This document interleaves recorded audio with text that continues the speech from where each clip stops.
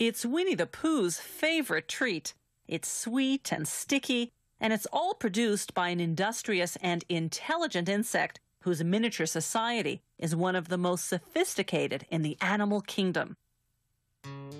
It all begins in a field where worker honeybees suck nectar from flower blossoms such as clover.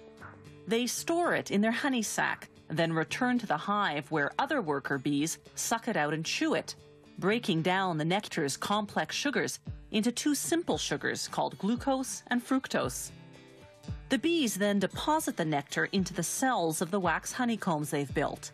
They fan it with their wings until most of its water content evaporates in the warm air of the beehive. What's left is thick and gooey honey. The bees then cap each honey-filled cell with beeswax. That's when the beekeeper steps in. Bees will sting if taken by surprise, so the beekeeper sprays the hive with smoke from burning pine needles, a scented warning that foreigners are about to enter the hive. Inside the hive are wooden frames hanging side by side, each holding a honeycomb. A hive can house hundreds of thousands of bees, all descendants of the prolific grand poobah of beedom, the queen bee. She's the big one in the middle. The queen bee lays up to 2,000 eggs a day, creating the workforce needed to feed and protect the colony. But the beekeeper tricks the colony's defenders. He replaces the hive's cover with a device called a bee escape, which smells like cherries. Bees dislike the scent, so most fly to the bottom sections of the hive. Another warning spray, and the beekeeper removes the bee escape. Now he can escape with the honeycombs.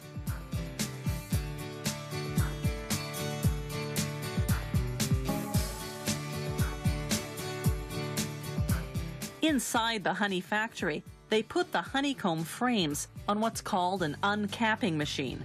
Like a razor, it shaves the wax caps off the honey-filled cells of the combs. They scrape off the remnants manually. Then they set the frames on another machine called a honey extractor. It spins the honeycombs until all the honey is forced out of the cells. Afterwards, they filter the honey to remove any pieces of wax capping that slip through. Then, the honey is ready for bottling.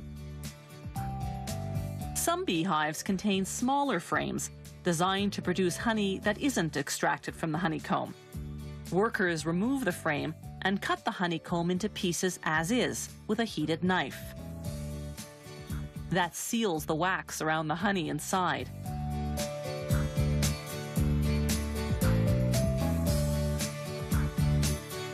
You eat it, wax and all.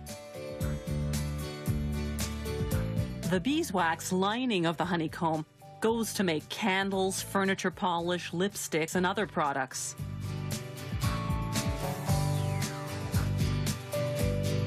When producers have more liquid honey than they can sell, they simply let it granulate, develop sugar crystals, and turn hard and white. Then, when the orders come in, they return it to its original liquid form by heating it to 130 degrees Fahrenheit. They vacuum clean the jars.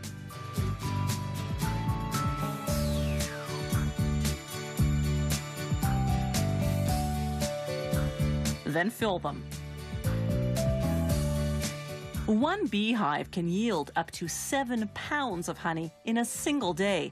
That's much more than the bees need for themselves. The surplus is what we end up eating.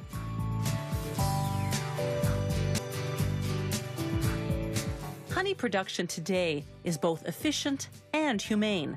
For centuries, the only way to harvest honey from hives had been to kill the bees.